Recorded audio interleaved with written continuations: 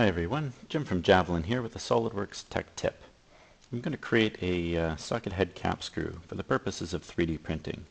So I'm going to go in here, I'm going to right click on it and say create part. So there's the part right there. It's going to be M6. Let's make it 12 millimeters long. Now if I look down here under thread display, I have a couple of different options. If I choose simplified, then it just ends up, it's going to print out a pin, which obviously isn't going to thread into anything. If I say cosmetic, it looks kind of neat, but unfortunately all it is it's just this surface is striped. You can see if I look at the edge here, it's still a straight edge, so when I go to 3D print this, it's still going to be a pin. If I change my thread display to schematic, that's done something to my edge, but if I take a closer look, all of these are parallel to my front face. It's not really threaded. It's just sort of a representation of a threaded part. So this obviously won't thread into anything. So let's go back to simplified, and I'll click OK. Now that it's been configured, what I want to do is I want to start making changes, but before I do that, I don't want to actually change my toolbox part. I want to save this to a different location. So I'm going to go File, Save As, and we'll just save it on the desktop as part for 3D printing. Save it. Okay. Now that I've done that, I'm going to cut my threads into it now. But actually, before I do that, I want to remove that pesky toolbox flag. I'm going to close the part, and I'm going to go to my installation folder, see Program Files SolidWorks Corp, and then there should be a subfolder under there called SolidWorks, and then Toolbox, and then there's another one called Data Utilities. And in there you'll find a little utility called SLD Set Dock Prop. I'm going to run this. We're going to add files to this. And I'm going to go in and find this part for 3D printing, and I'm going to choose No. This is going to turn off the toolbox flag so that when I use this in an assembly, it's not going to say, hey, this is a toolbox part, let's open it from the toolbox instead. Neat little trick. Okay, so let's open up the file. There it is. So now to the meat and potatoes of what this blog article is about. I want to create a thread. So what I'll start out by doing is I'll start out by creating a sketch for my profile.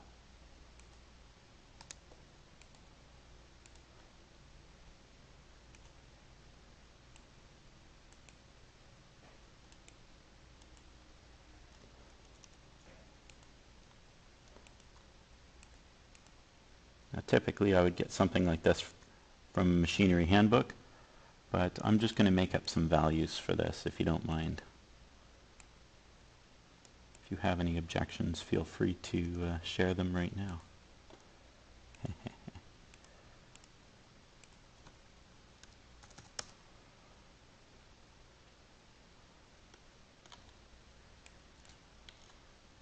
Okay, so I'm going to add some dimensions here.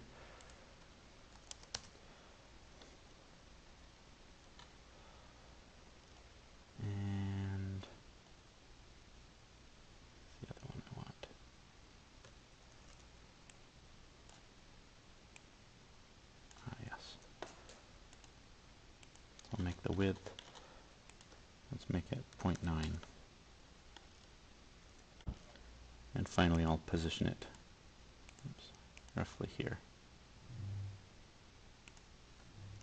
There we go. So now my sketch is fully defined. Rebuild out of that. Okay, so the next thing I'm going to do is I'm going to create my path sketch. So for this, I'm going to create a helix.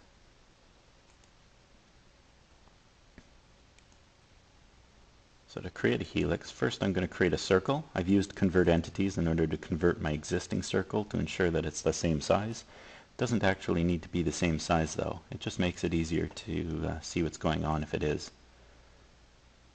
So now I go to Insert, Curve, Helix Spiral, select my circle, and I can input my parameters. In this case I want height and pitch. So my height is going to be 12 because that's the length of the threaded section. And the pitch is going to be 1 because it's M6 by 1. I'm going to pay some close attention to my start angle because I want this to start on my sketch plane.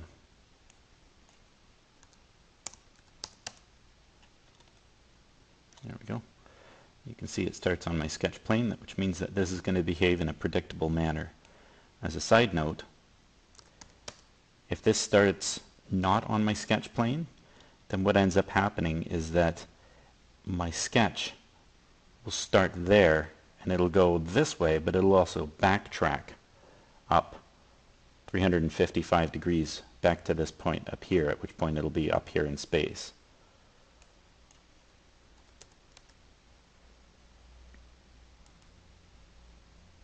Okay, so I have my my helix, and now I'm going to insert my swept cut. So I'm going to go to Features, Swept Cut,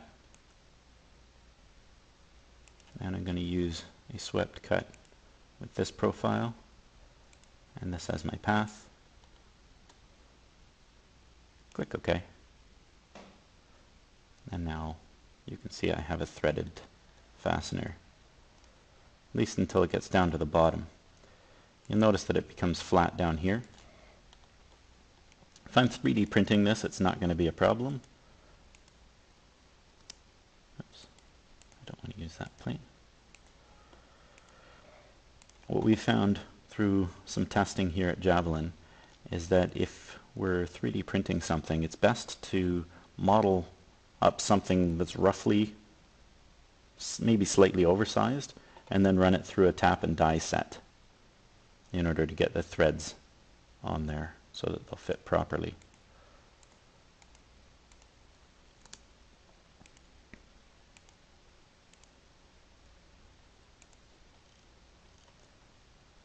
The last thing I'm going to do is I'm going to add an undercut.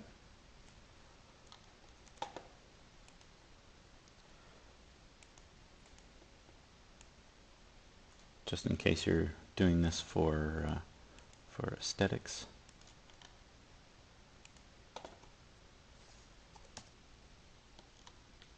Oops, that's not enough.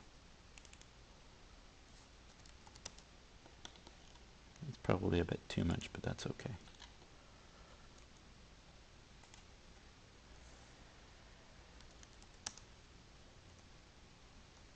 And now I can do a revolved cut.